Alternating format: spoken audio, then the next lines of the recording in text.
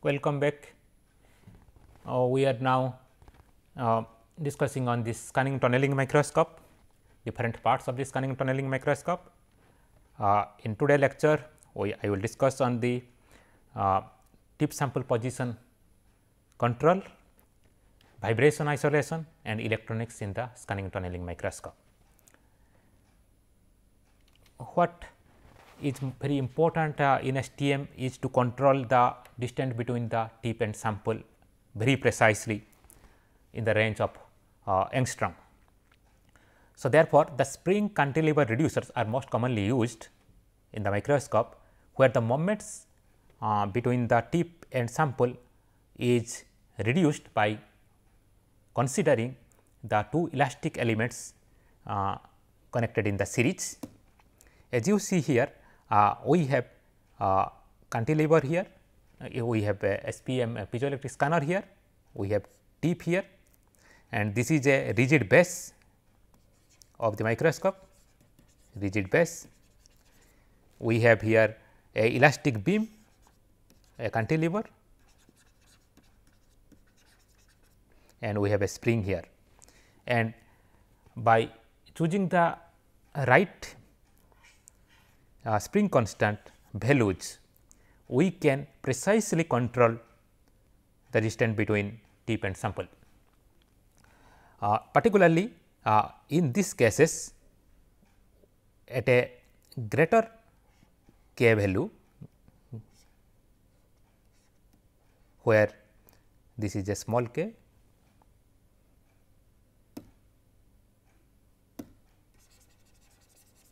the capital K or the spring constant or elastic constants of the cantilever should be much higher than the spring constant of the spring or elastic constant of the spring. We know from equilibrium condition, from the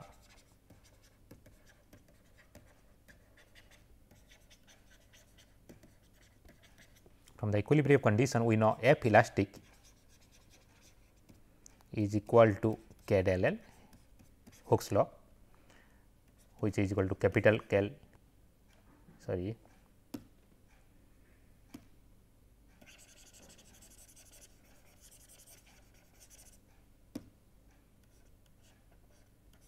capital K del L, capital del L. So, where del L is the displacement of the spring and capital del L is the displacement of the cantilever. So, in this case, the reducing coefficient is equal to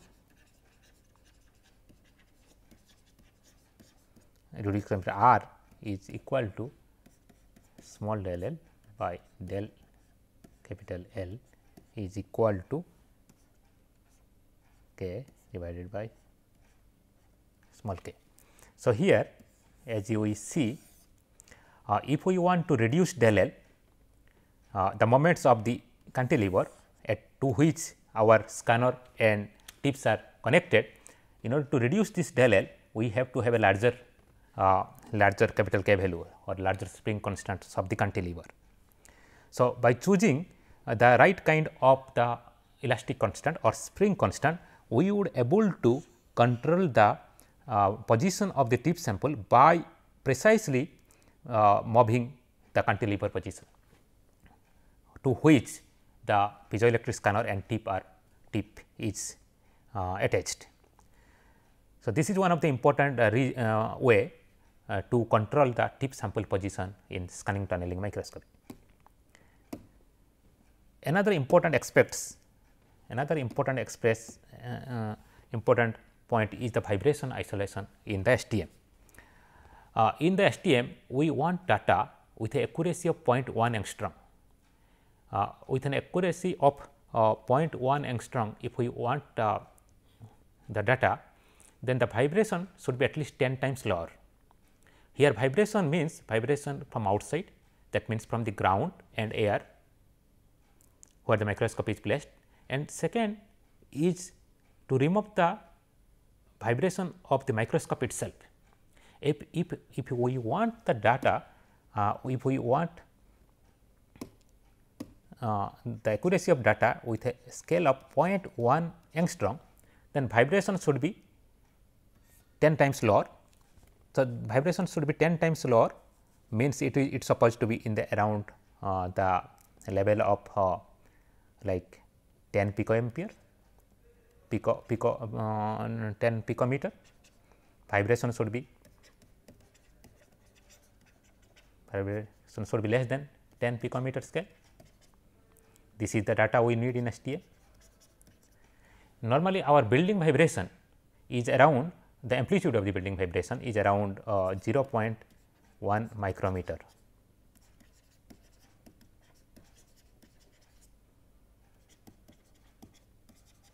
Amplitude. If we want to have a vibration of this level of the system, then we need to reduce this building vibration like 100,000 times. So, it is not that easy task. So, but it has to be done to get the data of this scale. So, how it is done? First is we have to remove the we have to isolate the system from outside vibration. First we will discuss on that, how it can be done. Vibration isolation from outside, and it can be done by spring suspension. Here you can see a spring suspension is done in the right side diagram. Here omega naught is the oscillation frequency of the spring, oscillation frequency of the spring,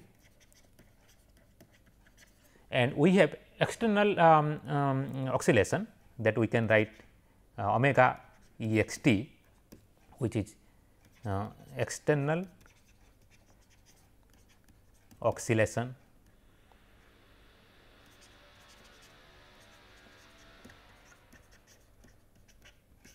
frequency. So, now we have another factor, this is called damping factor gamma,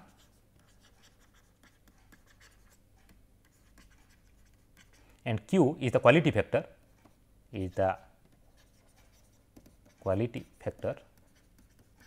and Q quality factor of the spring is nothing but omega naught divided by gamma, that is damping factor. Now, if the oscillatory frequency omega ext is less than the oscillation frequency of the spring system Wg, then the outside excitation or outside oscillation will be transmitted with a transfer function.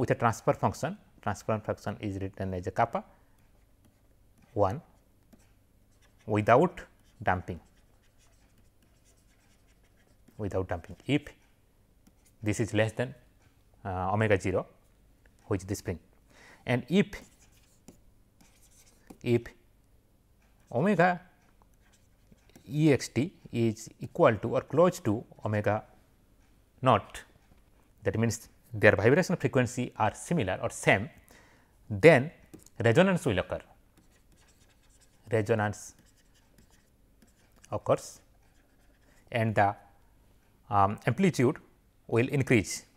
So, the outside excitation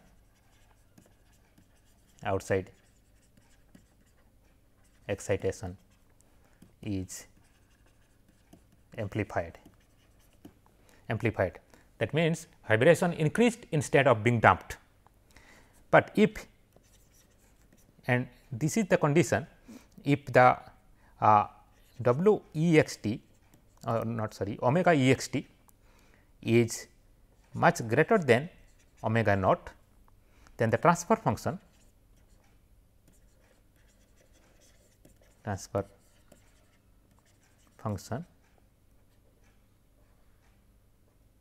kappa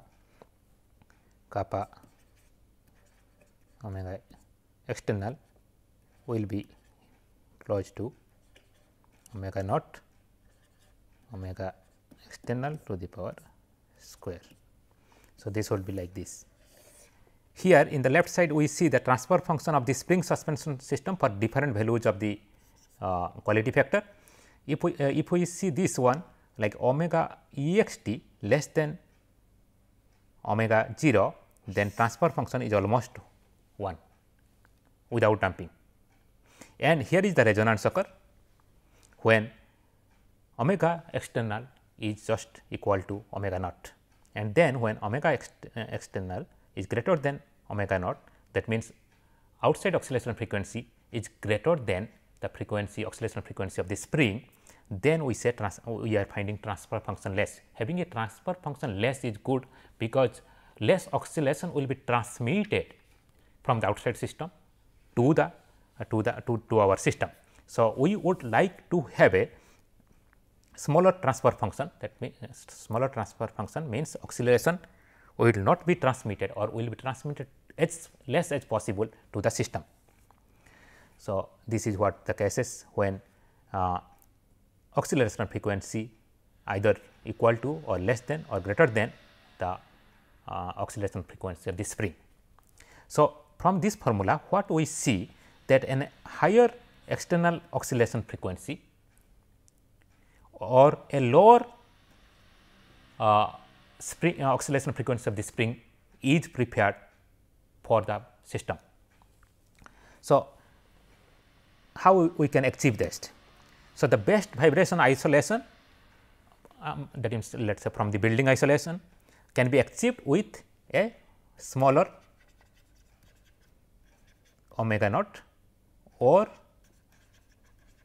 larger omega ext. So, this depends on the displacement length of the spring. We know as per the Hooke's law F is equal to, we know force into acceleration which is equal to k del L, we know this, and we know the equation of natural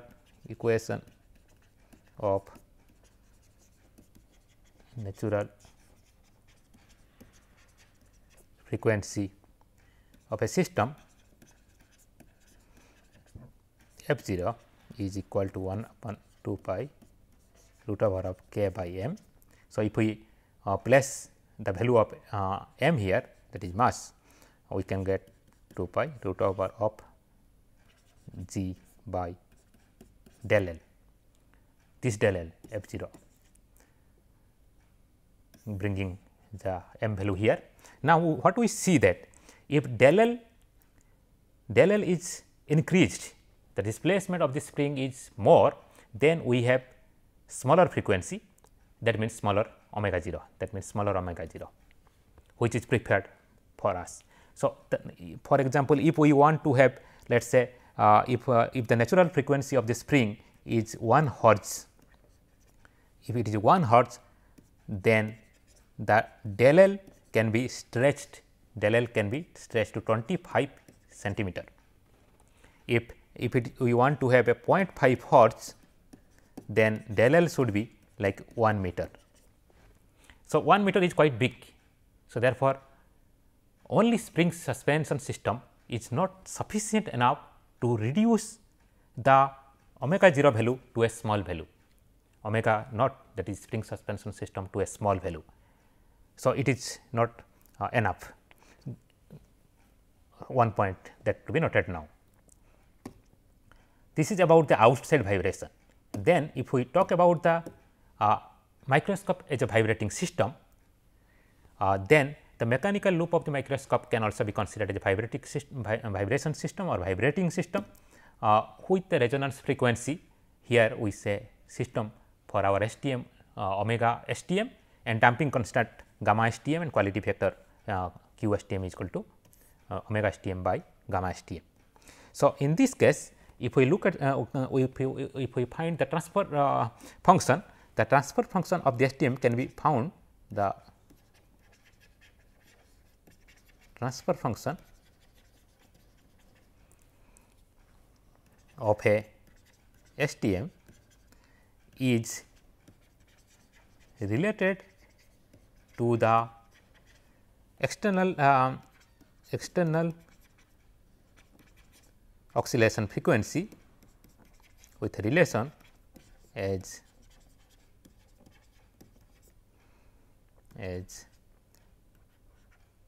k STM is equal to omega ext divided by omega STM to the power square. This is what they are related, and this is what the, if we look at the transfer function, and here it is a resonance occurs, that is why it is going up.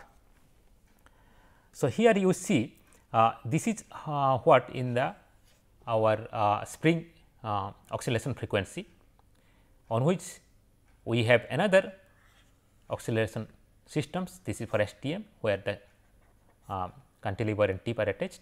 So, these two have taken into consideration. Now, we will see, now we have seen here the transfer function of the STM can be small when omega STM is greater and omega ext is smaller. In order to have smaller kappa STM or transfer function, we must have a omega STM oscillation frequency larger omega STM. So, then these two now has to combine. Previously, we had natural oscillation frequency relation. Now, if we consider this, we have to combine the vibrational isolation from outside vibration isolation and also STM with high resonance frequency. So, the transfer function of the combined system, that is the spring suspension and the system cases that is can be obtained as we can write the transfer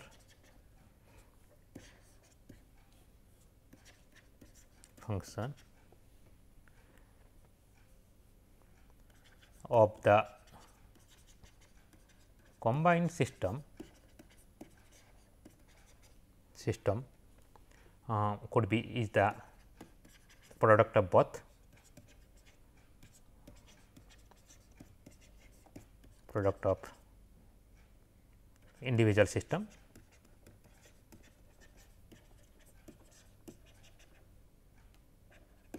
So, K total,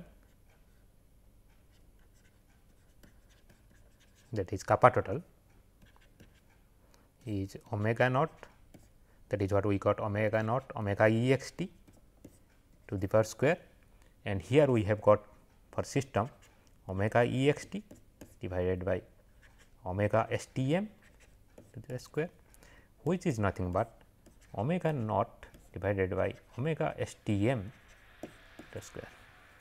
So, now we see for a smaller transfer function, we need to have a higher omega STM and smaller omega naught. So, for example, in this case, if the spring suspension system, if that is omega, if the spring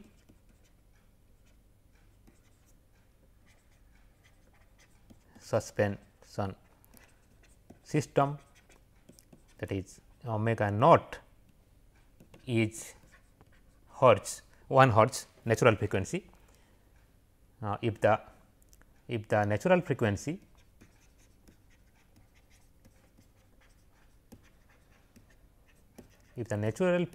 frequency of spring suspension system omega naught is 1 hertz,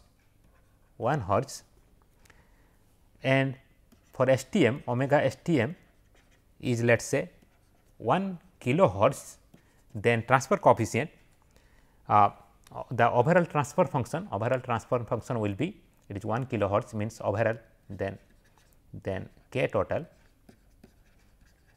will be 10 to the power minus 6, quite a small value. If it will be 10 kilohertz, it will be 10 to the minus 80. So, for effective vibration isolation, that means for small total transfer function L, no low natural frequency of the spring suspension system, that is omega naught, this will be omega naught, is combined with a high natural frequency of the STM, that is omega STM is necessary. That is nothing but a stiff mechanical loop between the tip and sample. So, in order to reduce the vibration of the system or to isolate the system from outside vibration and also the system vibration, it is essential to have a low natural frequency of the spring suspension and a high frequency of the STM assembly. That is what we have seen here. So, STM has to be designed in a manner that both spring suspension system and the STMs with a high resonance frequency is achieved. Second point is our electronics, and that is current amplifier. After vibration, we have to have a suitable or appropriate current amplifier. As in these cases, the tip sample are very close to each other and there is a tunneling current, that is a quantum tunneling between the specimen to the tip or in opposite direction, and that tunneling current is very small in the sense that it is in the range of 10 picoampere to 10 nanoampere. So, such a small current should be measured precisely to get the accurate data. Normally noise, if there is any noise outside or if the electronics itself has a noise, then we would not able to make the measurements as precisely in the range of picoampere to nanoampere. So, a suitable current amplifier is used to amplify the current and then convert it to voltage. A typical circuit diagram of a current amplifier is shown here. As you see in this circuit diagram, there is a important part here, the feedback resistor, current in. So, the taking into complex impedance, the voltage output can be calculated using this equation.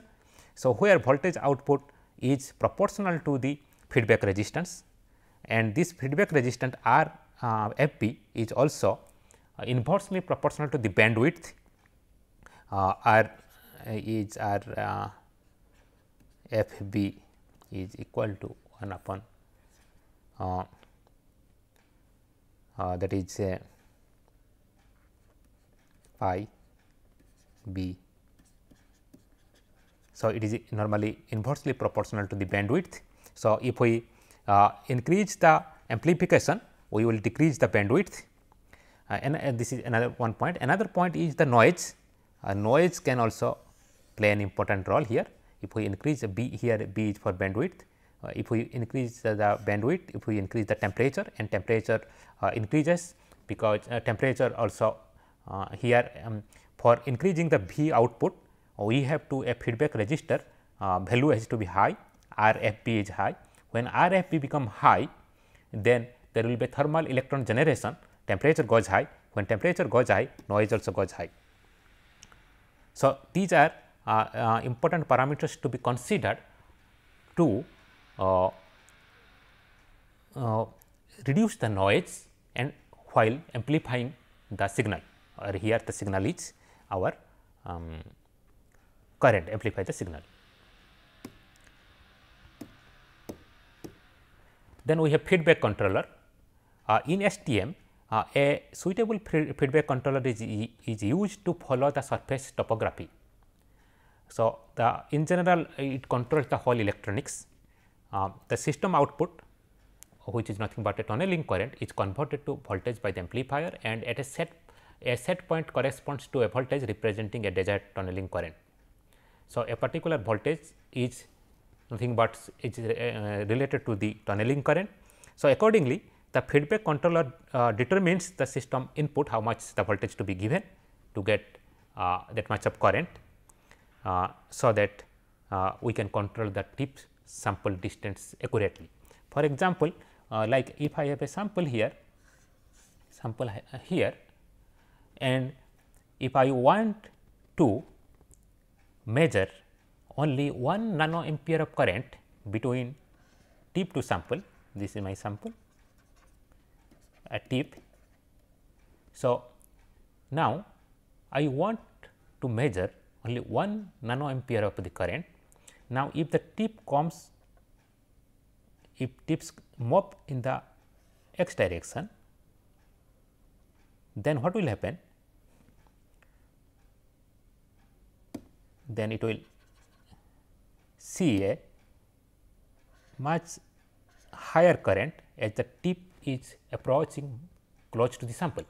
As it see higher current, but rather in my system I want to measure 1 nanoampere of current, tip has to move up, tip has to move up. Tip can only measure 1 nanoampere current when it is every places equal distance away from the sample, then only it will measure 1 nanoampere current. Accordingly, if I set 1 nanoampere current to be measured, my voltage to the piezoelectric scanner should be changed automatically, so that piezoelectric scanner will move the tip upward or downwards to make or to see a current of 1 nanoampere. So, this is what it does. So, the feedback controller determines the system input voltage given to the piezo element and to change the sample tip sample distance. Accordingly, the tip sample distance changes to measure a constant current, that is what we want to measure.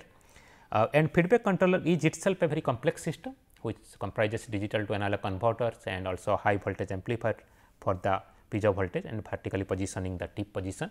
So, it overall controls the whole electronics and it should be highly that means precise.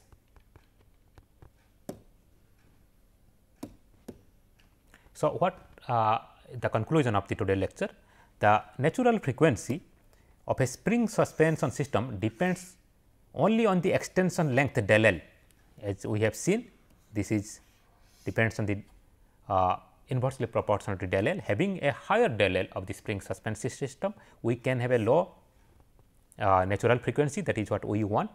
A precise for the precise sample tip sample distance, it is important to minimize the amplitude difference between the tip sample, and a low natural frequency, that is what we discussed here, of the spring suspension, and a high frequency of the STM is prepared for effective vibration isolation to a scale of 10 to the minus 6 minus 8 or minus 10 up to 10 of small transfer function value.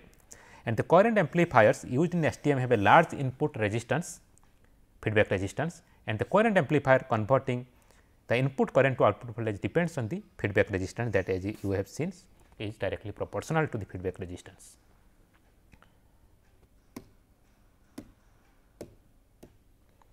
These are the references. Thank you.